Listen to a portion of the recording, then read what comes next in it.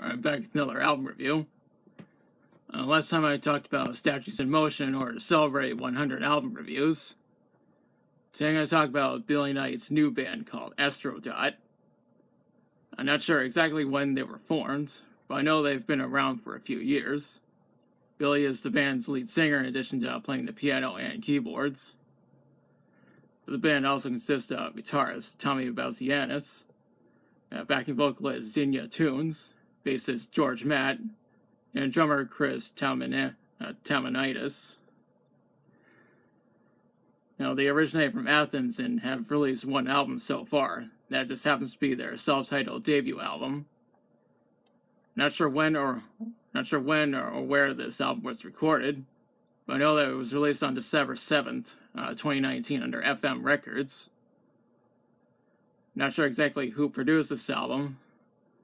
I think it may have been self-produced. If anyone knows who produced it, let me know in the comments. However, I do know that the mixing, engineering, and programming were handled by George Lazarow. FM Records actually uploaded the album to their YouTube channel, and that's how I was able to experience this album. And there's going to be a link to the album in the description if you want to check it out for yourself. You can also get this album from iTunes, Amazon, or Google Play. Now, just listening to this album, it sounds like it's mostly in the realms of both new wave and glam rock, but it also sounds like there are some elements of psychedelic rock as well. Now let's talk about the songs. This album starts with Misty Morning. Now, the song happens to be the shortest song on the album with a runtime of 2 minutes and 55 seconds. There's also a music video that was made, and there's going to be a link to it in the description. It's a good song and starts the album off very well. But we're only getting started. Up next is Drug Smuggler.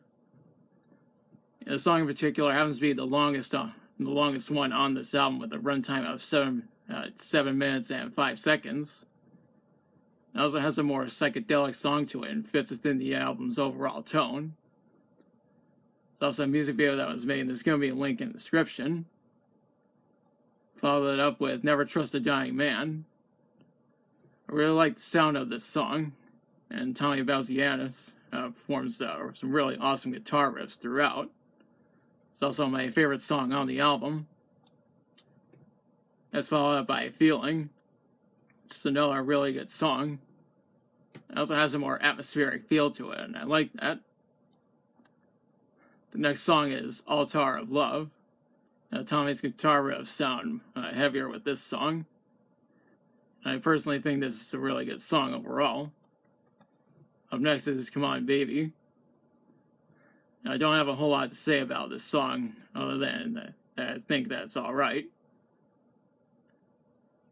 It's also the second shortest song on the album with a runtime of 3 minutes and 21 seconds.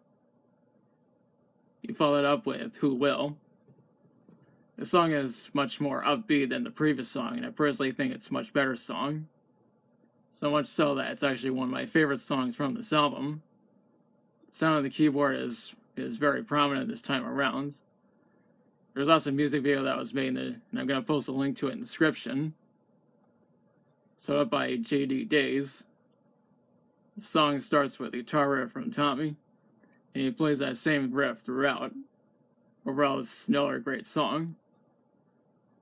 Up next is Ages. The song is more downbeat. I like the tone of it. Now, there was a music video made for it, and there's going to be a link in the description. The next song is Satellite of Love. The song sounds much more atmospheric, and I consider it to be one of the best songs on the album. We follow that up with Astrodot Groove. The song is a little shorter than Satellite of Love and sounds more upbeat in comparison. One more thing is I need to mention that the song is fully instrumental. At the same time, it fits within the album's overall tone. Right, The Sun Rises after that. This is another song that sounds very atmospheric. If you don't believe me, then listen to it for yourself. I also consider this to be another one of my favorite songs from this album. So up by Drifting Apart, which is the second longest song on the album with the runtime of 6 minutes and 19 seconds. This album ends with Sarajevo. And I think this is the perfect song to end the album with. It's another song that's fully instrumental. I'm not sure exactly how well this album did commercially, since Astrodot is a pretty recent band, and their debut album is pretty obscure. I also couldn't find any that many critic reviews, but I have seen some people online praising this album. Overall, I really enjoyed this album. Some of the songs are space related, but that's to be expected from a band who call themselves Astrodot. I also feel it is one of the most underrated albums of 2019. Hell, it's even more underrated than in South of Reality from the Claypool Lennon Delirium, which is another really good album. Anyways, I highly recommend Astrodot and suggest giving their album a listen. The unfortunate thing is that this album isn't available on vinyl or CD as far as I know. Thankfully, FM Records uploaded it to the YouTube channel, so the news isn't all bad. In the description, I'm also going to include a link to Astrodot's Facebook page, so you can follow them there if you'd like. Now is the part where I question you. Have you listened to Astrodot's self-titled debut album? If so, what are your thoughts on it? What's your favorite song from it? Have you heard of Astrodot prior to watching this video? Are you looking forward to hearing new material from them in the future? And let me know in the comments. If you like the video, be sure to like, share, and subscribe. Be sure to hit the notification bell to be notified of future uploads. And thanks for watching, and I have something special planned for my next review.